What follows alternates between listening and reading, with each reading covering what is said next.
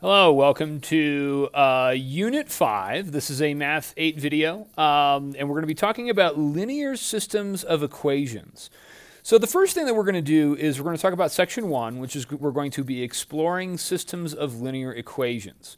So our lesson objectives is that we are going to determine if a given coordinate point is a solution to the system of linear equations and identify the unique solution of a system of two linear equations from a graph. So let's talk about what a system of linear equations is, and let's write this down. What I know that a system of linear equations is two equations, okay? And sometimes you can have more than two equations, but for our purposes, we're just going to be talking about two equations. And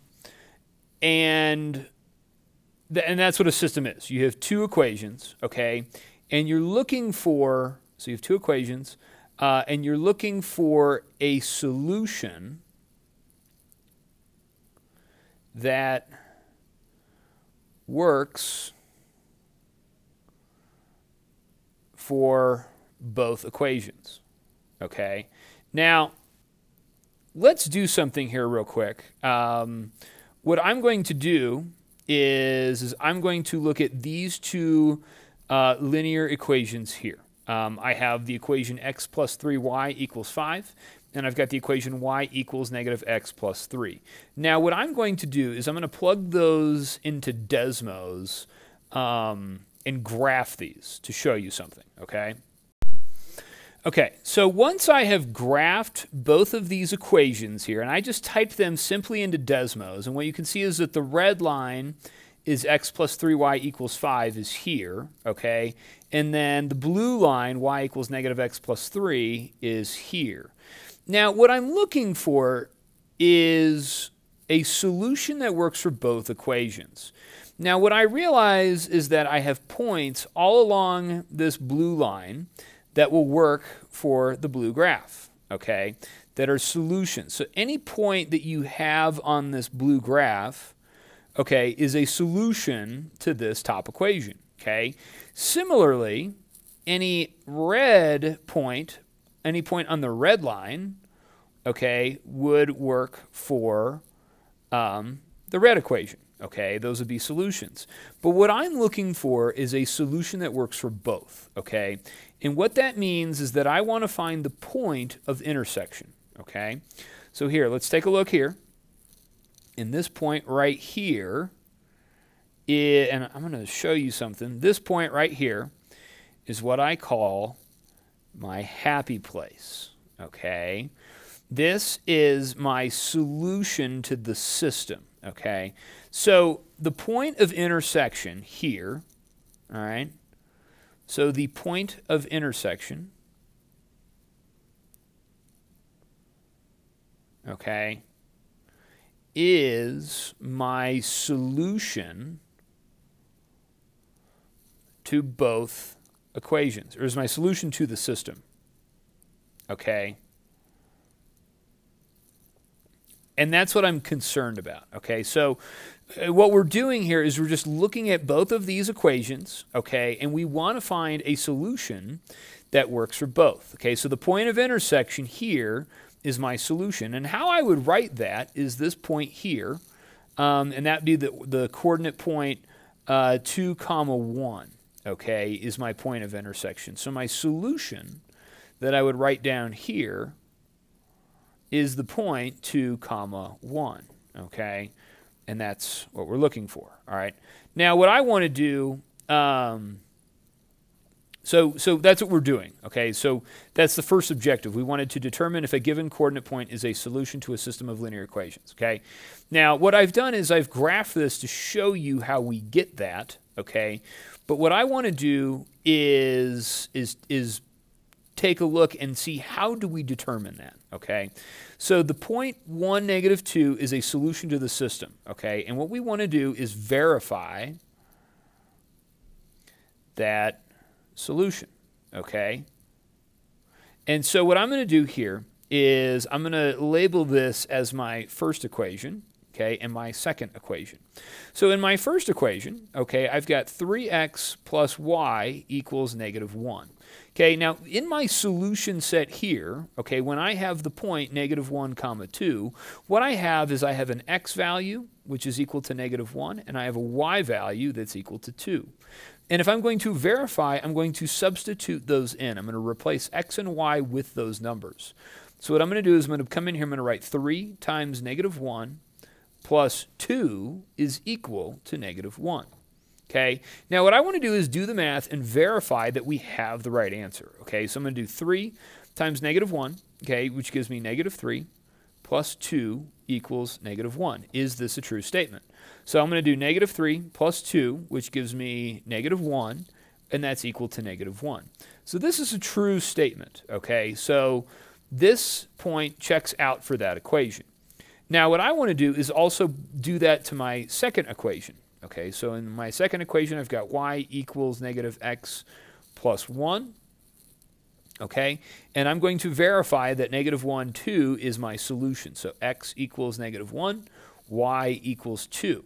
Okay, so I'm going to plug those numbers in. So I've got 2 is equal to, now notice here I've got a negative x, and I'm going to let x equal negative 1. So what I'm going to do is I'm going to put negative, negative 1, and then plus 1. Okay, and what happens here, you know, to do the math, 2 is equal to the opposite of negative 1, okay, or subtracting a negative 1 really is going to make that a positive 1. So I've got 1 plus 1, and then 2 is equal to 2. That's a true statement, okay, so that works out. So here's what we've got, okay, and here's the conclusion that we need to draw, okay, and what that is that since the point negative 1 comma 2 is a solution to both equations, okay, it is a solution to the system, okay, and a system is just more than one equation, okay, and here's the other thing that we can conclude. Negative 1, 2 is the point of intersection, okay, on the graphs. Okay, intersection on the graph, or graphs. Okay, and let's do that. Let's just quickly, I'm going to plug these two equations into Desmos and see what we get. Okay, and once I graph this, what I notice is that when I graph both of these equations, the point of intersection is the point negative 1, 2. Okay, so that's another way. So we can do it, you know, algebraically. We can verify that this is our solution, okay, but we can also check the graph, okay. So let's take a look at solutions versus non-solutions. So let's take a look here. We have the system of equations, 2x minus y equals negative 1. And then 4x minus y equals positive 1. So we know that this is a solution, 1 comma 3. Okay, and what I'm going to do is plug these values into each equation to see what we get. And then I'm going to show you how it wouldn't work over here. Okay, so let's do this. So this solution, here's what I know, is that x is equal to positive 1 and that y is equal to positive 3. So I'm going to plug those in. I'm going to do 2 times 1 minus 3 equals negative 1. So 2 times 1 is 2, minus 3 equals negative 1.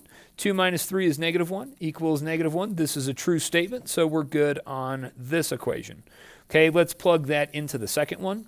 So I've got 4 times 1 minus 3. Does that equal 1? 4 times 1 is 4, minus 3 equals 1.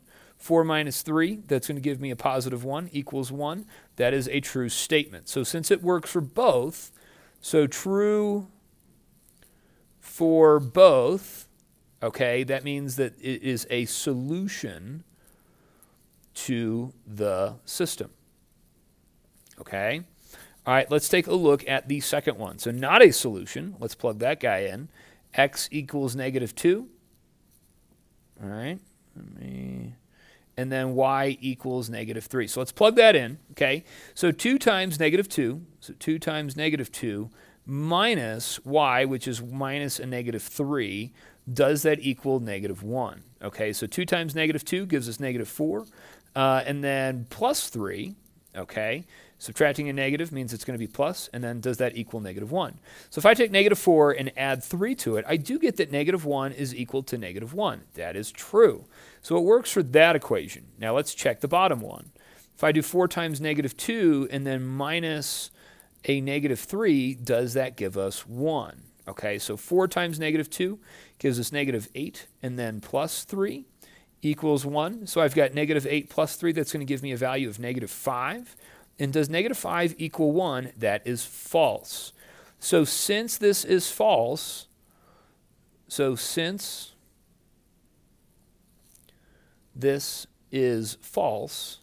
okay, the point -2, -3 is not a solution to the system, okay, is not a solution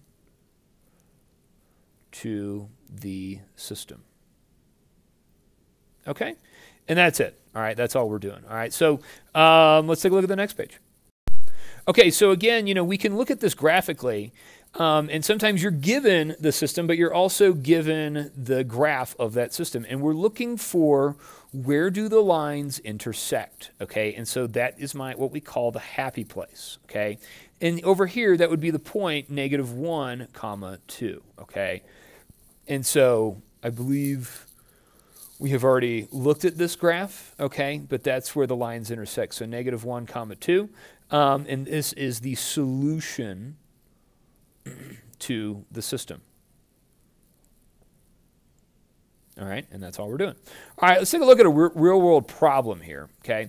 And let's go ahead and read this, okay? It says, Helene is organizing a party, and she is shopping for 10 pieces of fruit to offer her guests. She wants a mix of apples and oranges, okay? She has $8 to spend. Apples are $1 each, and oranges are $1.50 each.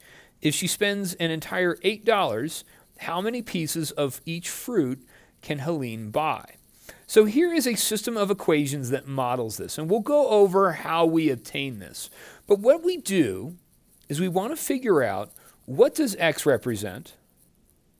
Okay, and let's do arrows. Okay, x represents this, y represents what? Okay, so here's what I know. From reading this, okay, apples are $1 each, and oranges are 50 cents each. Now, if I look down here, it says x plus 0.5y equals 8. So what I know is that x is going to represent the number of apples, are $1 each. So x is the number of apples. Okay? And then y is the number of oranges. Okay? And what I'm looking for is this point of intersection, my solution to my system. So we already have it over here. Okay, and this is going to be the point 6, 4, okay? And once I have that, here's what I know, is that x equals 6 and that y is equal to the value 4, okay? And because x is the number of apples, that means that I have 6 apples, okay, and 4 oranges, and that's my solution, okay? And so it's important that what we're able to do is we are able to gather this information and identify what our variables are based on what we're reading. Okay, that is extremely important. All right, so that's all I have for this video. Hope you enjoyed it, and we'll see you soon. Thanks a lot. Bye!